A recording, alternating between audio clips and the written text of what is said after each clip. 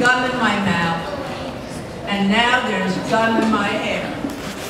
And when I got out of bed this morning, I slipped on my skateboard. And by mistake, I dropped my sweater in the sink while the water was running, and I could tell it was going to be a terrible, horrible, no, really, very bad day. That was very weak, kids. I sure hope you can yell louder than that. At breakfast, Anthony found a Corvette Stingray art kit in his breakfast cereal box. And Nick found a junior undercover agent code ring in his breakfast cereal box. But in my breakfast cereal box, all I found was breakfast cereal. I think I'll move to Australia. I've never heard of this.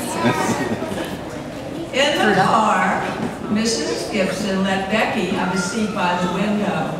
Audrey and Elliot got seats by the window too. I said I was being scrunched. I said I was being smushed.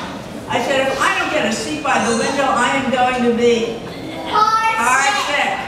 No one even answered. I could tell it was going to be a terrible,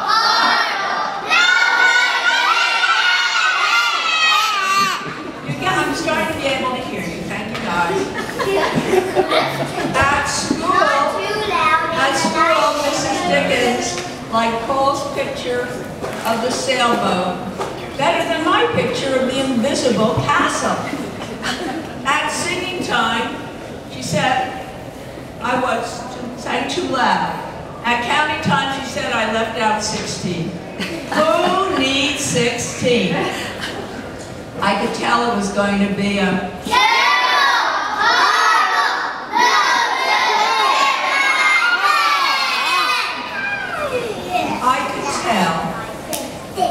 because Paul said I wasn't his best friend anymore. He said that Philip Parker was his best friend, and that Albert Moya was his next best friend, and that I was only his third best friend. I hope you sit on a tack, I said to Paul. I hope that next time you get a double-decker strawberry ice cream cone, the ice cream part falls off the cone part and lands in Australia. There were 2 cupcakes, 2, in Philip Parker's lunch bag, and Albert got a Hershey bar with almonds, and Paul's mother gave him a piece of jelly roll that had little coconut sprinkles on the top. Guess whose mother forgot to put in the dessert? It was a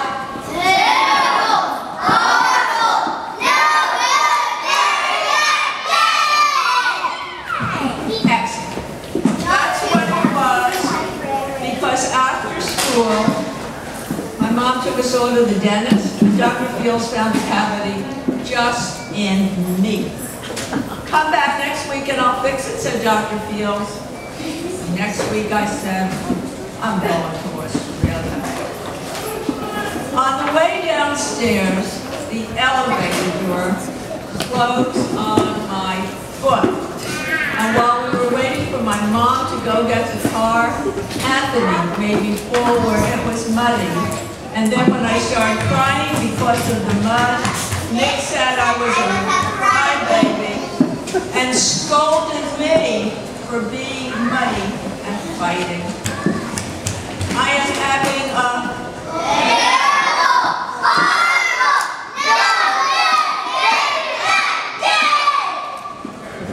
no one even answered.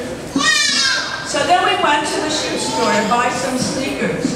Anthony chose white ones with blue stripes.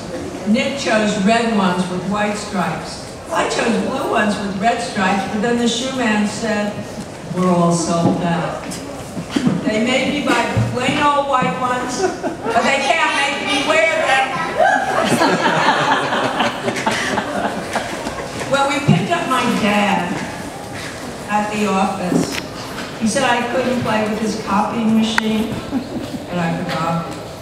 He also said to watch out for the books on his desk, and I was careful as could be, except for my elbow. He also said don't fool around with his phone, but I think I called Australia. My dad said, please don't pick him up anymore. I'm having a terrible,